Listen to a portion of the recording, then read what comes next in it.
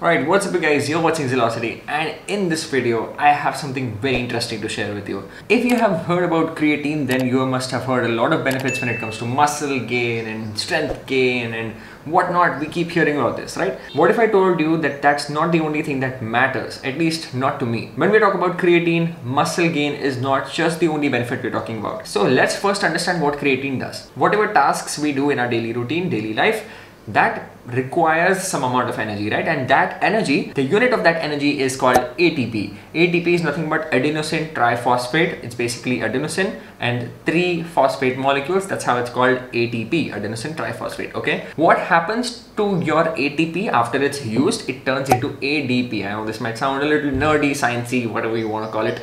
It's not that technical. I will not dive deep into the technicalities, but simply telling you ATP, when it is used up, it turns into ADP, which is adenosine diphosphate, and that cannot actively participate in energy production the way ATP does, the bigger brother. Okay, ADP cannot actually perform the energy production. It cannot really give you energy. ATP does. So ATP is the bada bhai jo actually kaam karta hai, who does the job, and ADP is the nikamma chota bhai who's useless.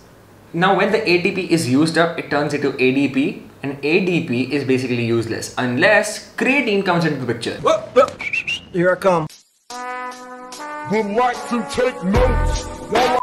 Now what creatine does is it donates its phosphate molecules, and now ADP becomes ATP. So it basically helps with the ADP-ATP recycling process. Theoretically, I hope you understood what this means. Practically what actually happens, creatine actually helps with better energy levels and better performance. Obviously, whatever cardio, weightlifting, yoga, sports, whatever you do, you're going to perform better and have better ATP production. Now, this also translates to some indirect muscle gain benefits, obviously, because now let's say if I'm doing pull-ups and if I do 10 reps of pull-ups, but if I take creatine, I might be able to do additional 1 or 2 reps, which indirectly helps with more muscle breakdown, using more of my muscle. The more demand you create for the muscle protein synthesis, and if you supply your body with a good nutrition, then you will be compensated for and you will actually build muscle. That's how the process works. Now there are dietary sources of creatine. There's meat, there's rajma, but you'll have to eat 1.1 kgs of red meat to get 5 grams of creatine. You'll have to eat 1.5 kgs of rajma to get 5 grams of creatine. So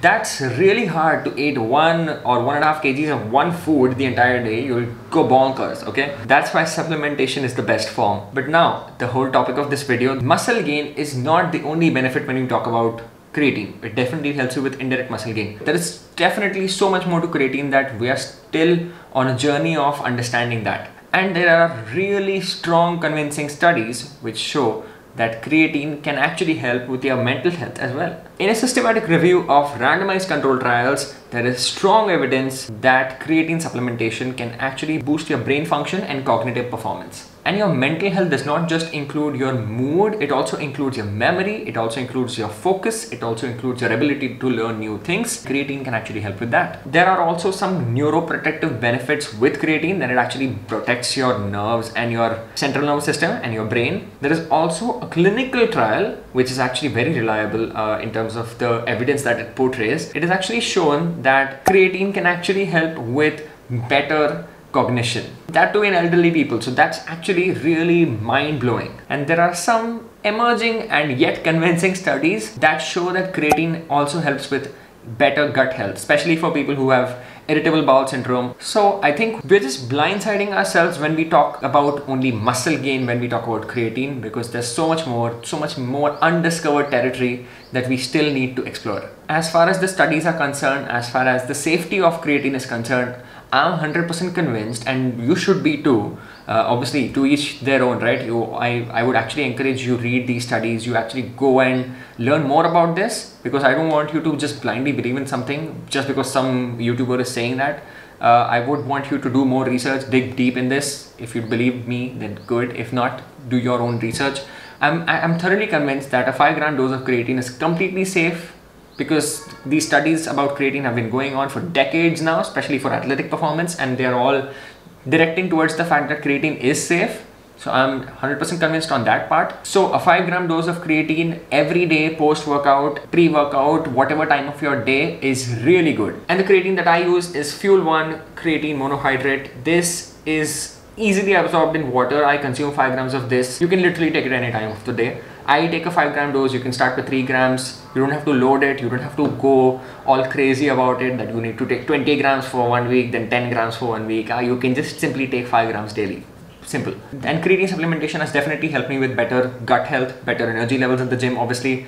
And I feel stronger in the gym. I can lift heavier. I can do much better in my daily routine. I feel more energetic. So if you want to buy the Fuel 1 creatine monohydrate, then you can check out the link in the description and use my coupon code ZEALF1 for additional discount. This is literally a very genuine recommendation that I'm giving you, not just for an ad or promotion. This collab I'm doing with Fuel 1, obviously because I like how genuine their products are. I like how authentic their products are.